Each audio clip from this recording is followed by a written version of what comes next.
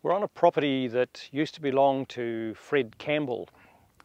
Many of the properties we've dealt with we've done little bits of work on them. It might be a small gully control job or planted a few trees. This one was different. In 1964, the then Ministry of Works and Department of Agriculture, the people swapped backwards and forwards between those two bodies, got involved in a sand stabilisation scheme for Fred. He had a 400-acre farm.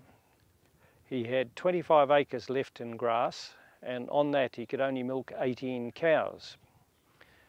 He lived in a little cottage that badly needed replacing. It had been built out of untreated timber and was starting to disintegrate.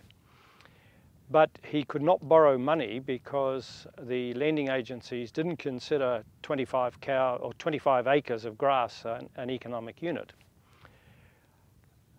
The balance of the property was moving sand dunes, and the front edge of the dune almost reached the road, almost cut off access in this area. So the team from the Ministry of Works, starting with an old Ferguson 28 with a marram planter on the back, a two-man marram planter, started planting marram. And marram grass, and there's still bits of it left on some of the ridges here, was planted at about 1 metre to 2 metre centres right across this whole property, the whole 400 acres. A couple of years later, Fred started, he sowed yellow lupin, the shrub lupin. He spread that from horseback, just broadcast it. That came up. He then started transporting kikuyu out here. He'd pick up the kikuyu and cow dung from around his cowshed and just tip it in heaps. He was quite adamant that it had to go in heaps. If you spread it out, it dried out so much that it just died. So he tipped it in heaps, and you'd come out here and you'd find a heap of cow dung with kikuyu shooting out in all directions from it.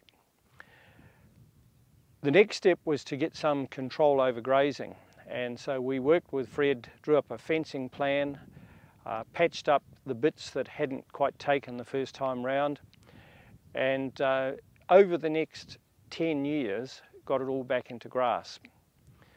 I went to Christchurch in 1979, and when I came back in 1984, I came over here and took some photos just to measure progress over that time. They were running about 150 head of beef cattle. They were also milking cows on the property. New house had been built, and it was a totally new scene. Now, as I say, we didn't always deal with such large-scale projects, but the planting technique, the stabilisation technique, was repeated time and time again along this peninsula and on the Aupuri Peninsula. And in both Aupuri and further down at Poto, this same sort of country, rather than going into grass, was planted in pine trees. And so the Aupuri forest, the largest in Northland, is on this same sort of country, straight out moving sand dunes.